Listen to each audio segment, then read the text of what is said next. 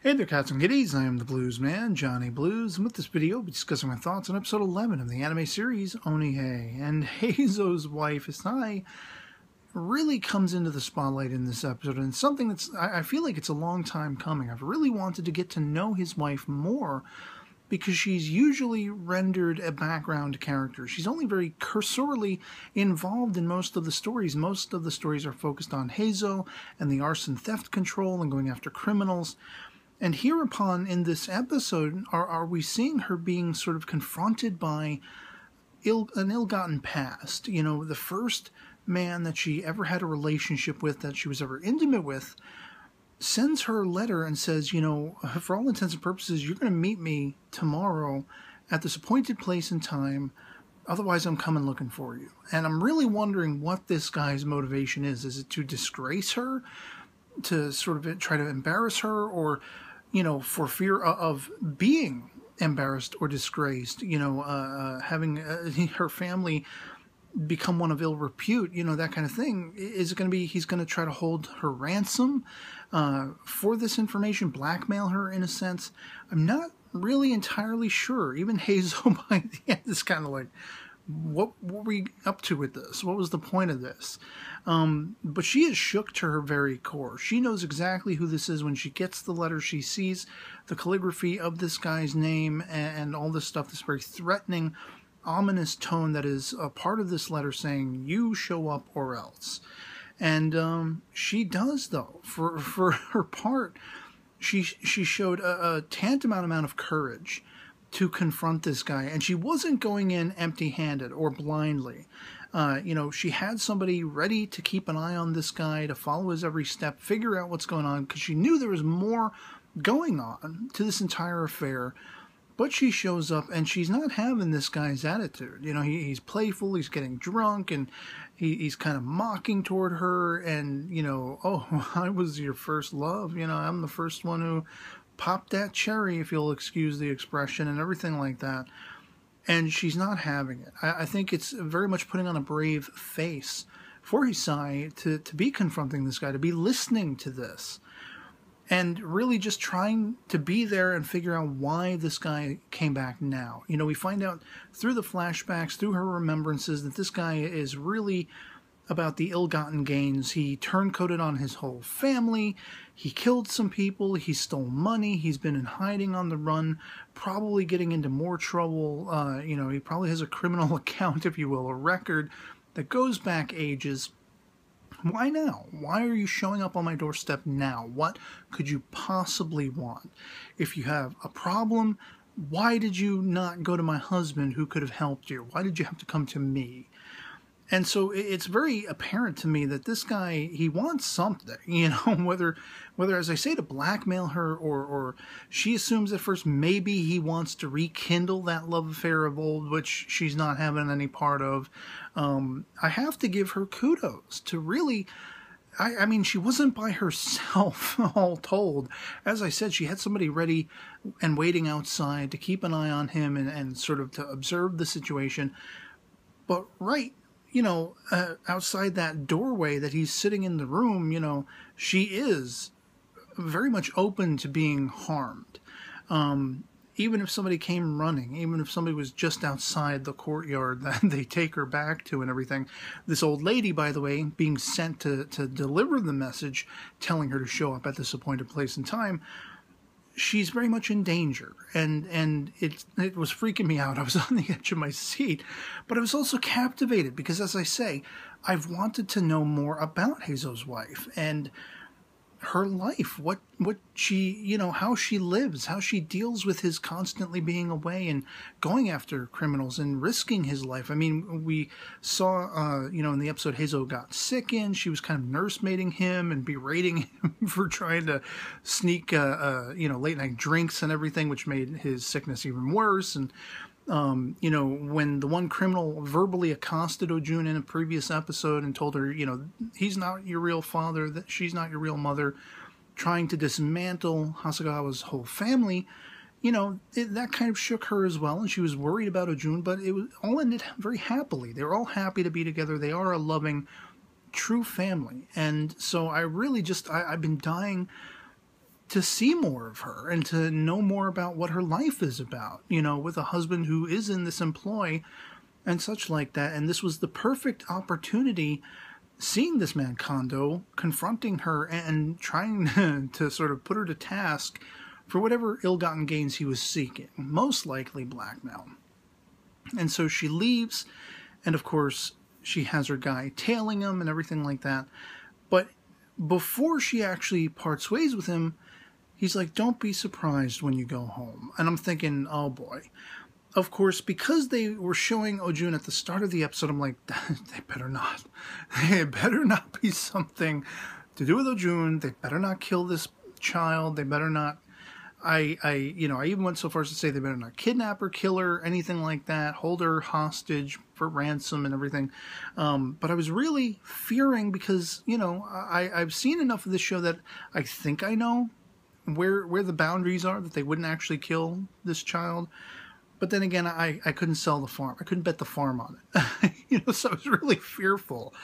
And of course, you see that conniving old bag, that old battle axe, sneaking in after saying, you know, Hisai had been attacked by a Ronin, and, you know, she was brought to a medical facility and taken care of, and she's barely hanging on, you know, to her life.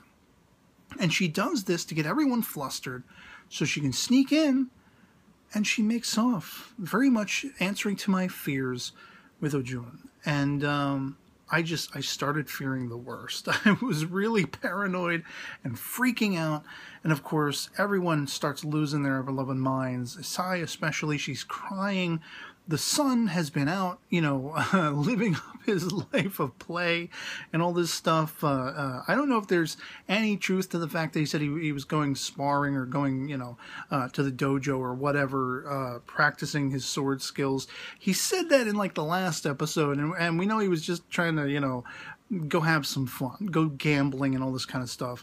And he shows up and he's like, well, as I said, I bought candy for Ojun and she's going to be really happy. Maybe she's just playing hide and seek. Nobody knows where the hell she is.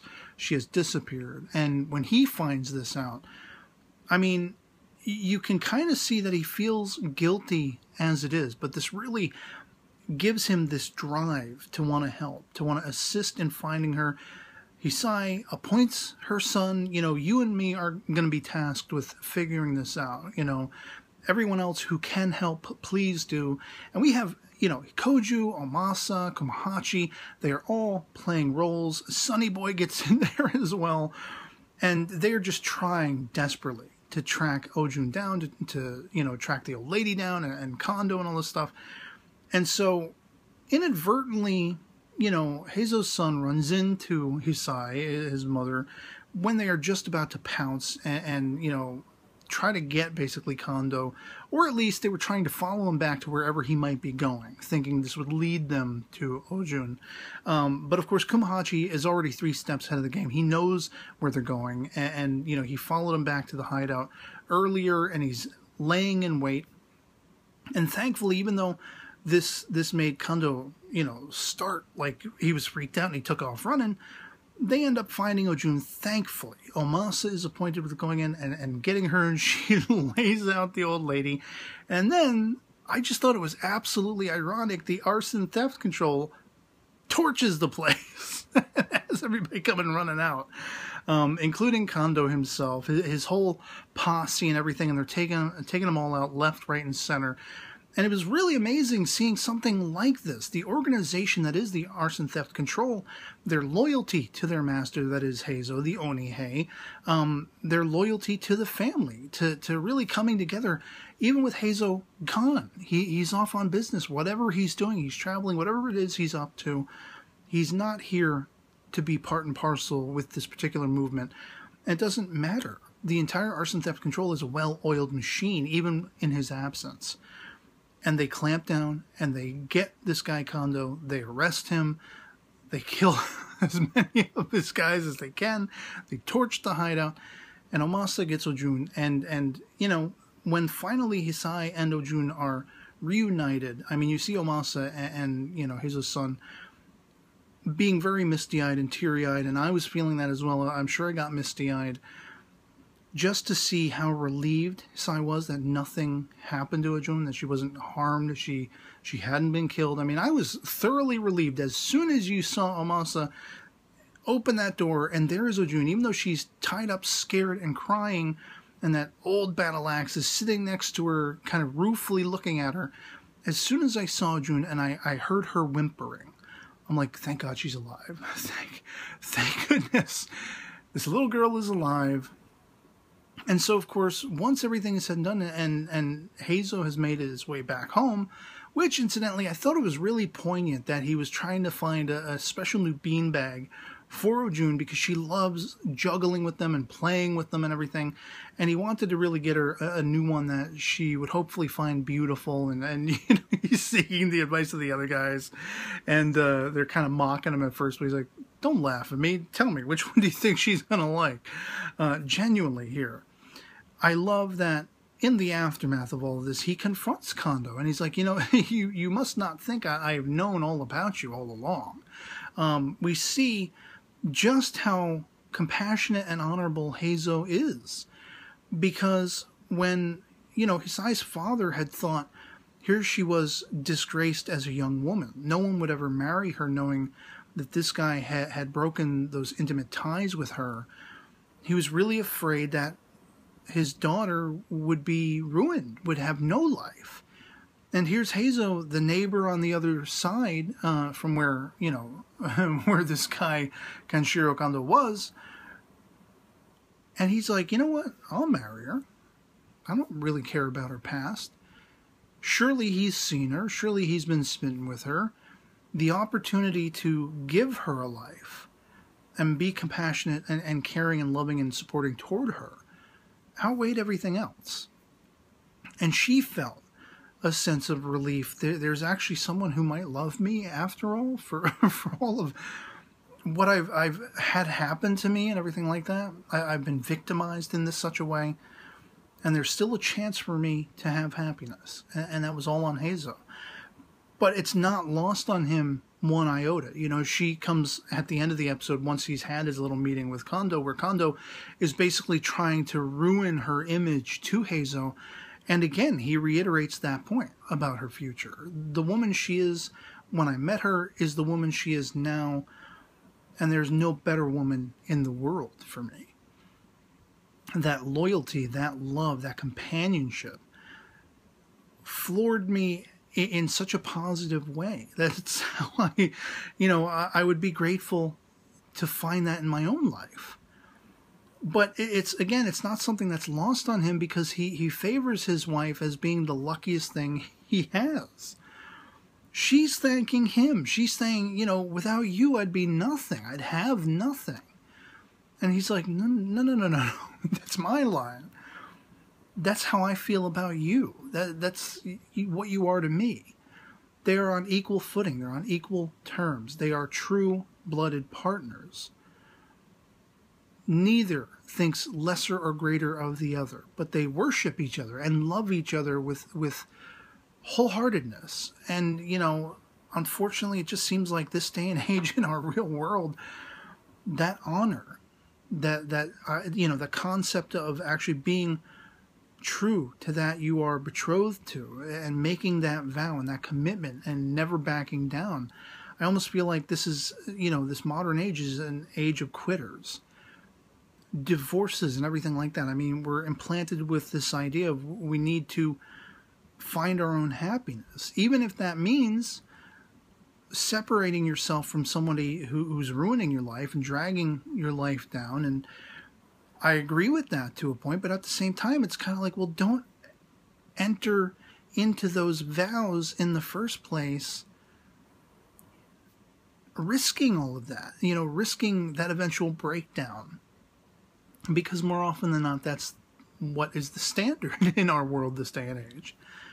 And so, I mean, for somebody who, like myself, who really has sort of an old school, moralistic view of marriage and professing love for someone and making a commitment and a vow like that, I mean, if I were ever lucky enough to find the kind of relationship Heizo has with Hisai, I would never want to risk ruining that ever, you know.